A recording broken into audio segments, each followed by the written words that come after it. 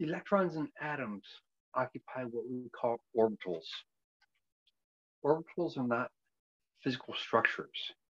They're just the shape the electron takes as it forms a standing wave around the nucleus. And the orbital can hold two electrons, one spin up electron, one spin down electron. So we always have to have opposite spins to occupy two electrons in one orbital.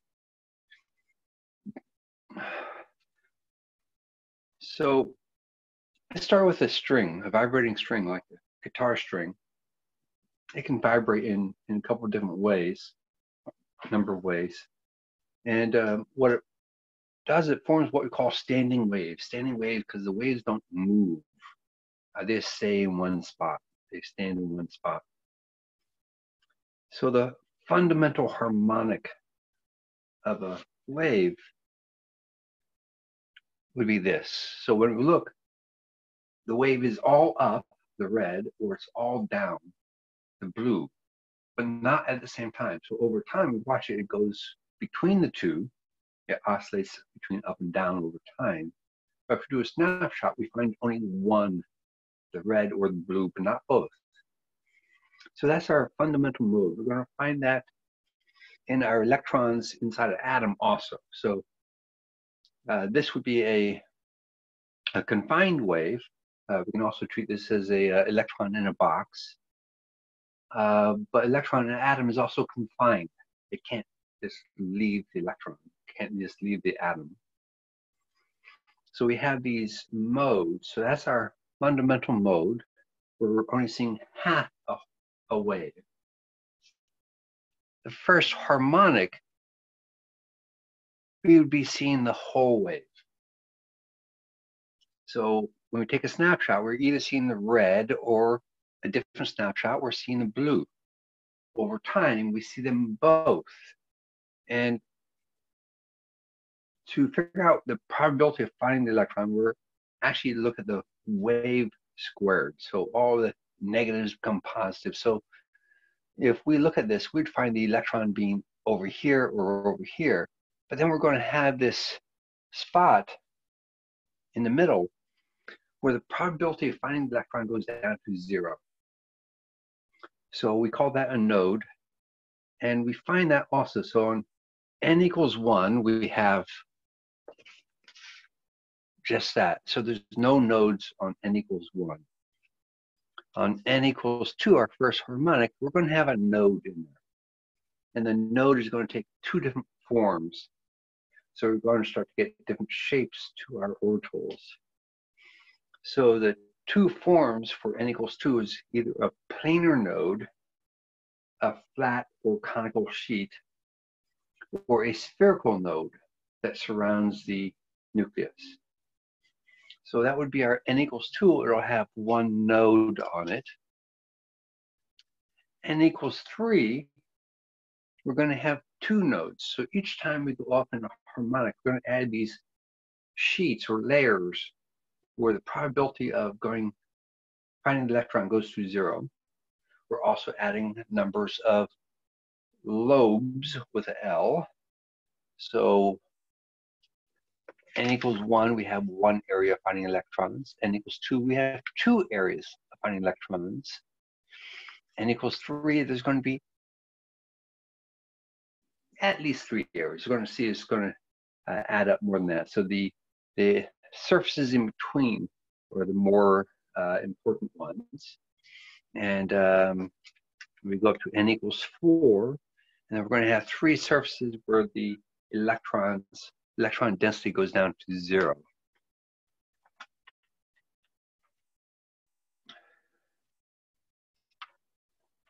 So our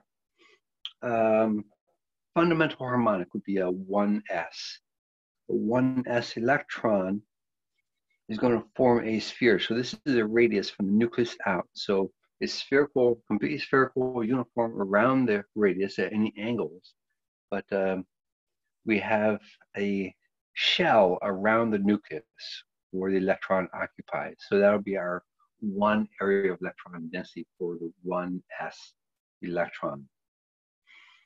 As you go up to level 2, now we're going to get some 2 ways to add on that planar node. So on 2s, now we're forming a layer inside a layer. So the S is always spherical.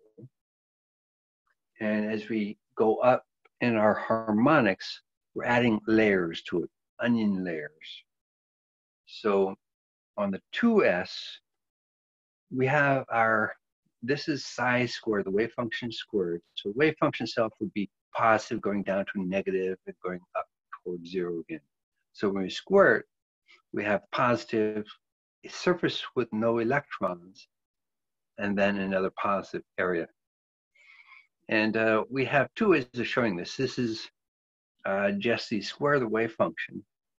And then this is divided by the surface of that. So we find that we have more electrons in the outer shell. And that always is true. We always have more electrons in the outer shell and less on the inner shell. So this is one of the ways that we add that surface that goes down to 0. So that's a spherical surface. And as you go up in S, we keep adding those layers. So 2s will have 1 spherical node where probability goes down to 0. 3s will have 2, 4s will have 3. So we keep adding those spherical layers where the probability goes down to 0. The other way that we do on level 2 is forming the P sublevel. So we're adding a planar node. So now we have a plane that cuts the orbital in half. So that is one orbital containing 1 or 2 electrons, and that 1 electron will be on both sides of this plane where the probability of finding it will go down to 0. So planar nodes equals the angular momentum quantum number L. So SL is 0, and we have 0 planar nodes. For PL is 1, we have 1 planar nodes. For DL is 2, we have 2 planar nodes. For FL is 3, we have 3 planar nodes. So that is how we're breaking our sublevels down. So this is one orbital, 1p orbital. And of course, we have a total of 3p orbitals, so they stack up to form a roughly spherical shape around the nucleus. And the different colors here represent the different size of the wave function, the crest and the trough. And of course, when we look for probability, we do psi squared. So we're going to find an electron in either one of these areas with equal probability.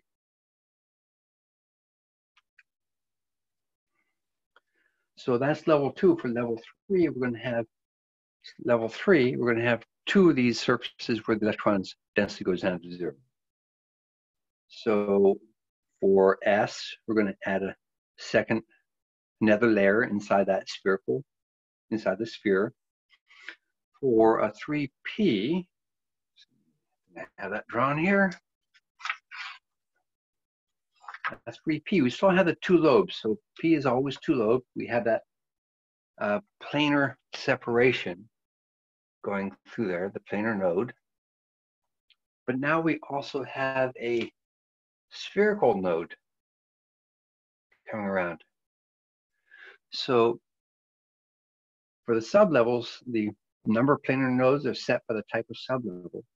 The first time we see our P, 2P, we're going to have 0 spherical nodes. So the first time we see any of our sublevels, there's 0 spherical nodes.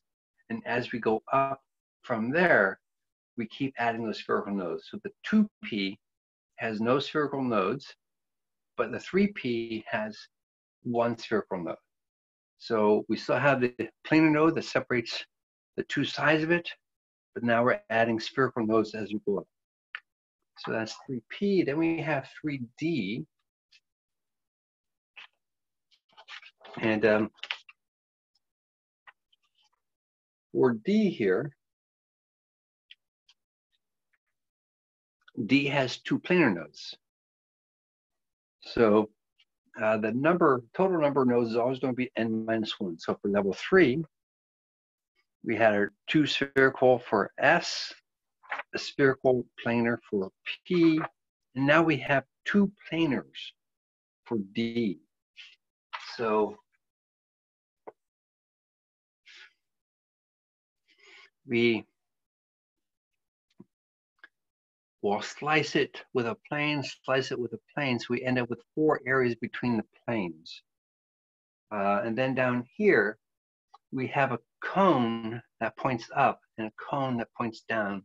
So we have the 2 lobes as if it was a p orbital, but they're the same sign of the wave. And then in between, we have a donut, a torus, that separates them with the separate sign, opposite sign of the wave.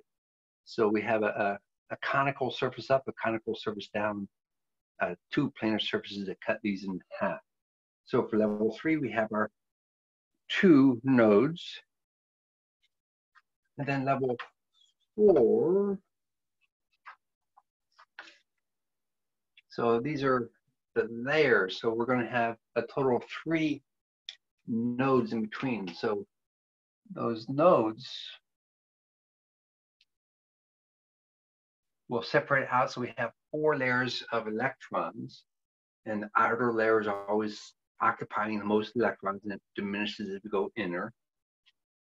For 4p, we have our 1 planar and then 2 sphericals. So again, a total of 3 nodes, areas where the electron density goes through 0. For the 4D, we have our 2 planars and now 1 spherical. So we have our 3 areas, and for the F, we have 3 planar nodes now. And they can come in a couple of different ways. So in this one, we're taking like a pizza pie, putting 3 cuts across it, with 3 planar nodes. So now we end up with 6 pieces, 6 slices of pie. The other way is that we can take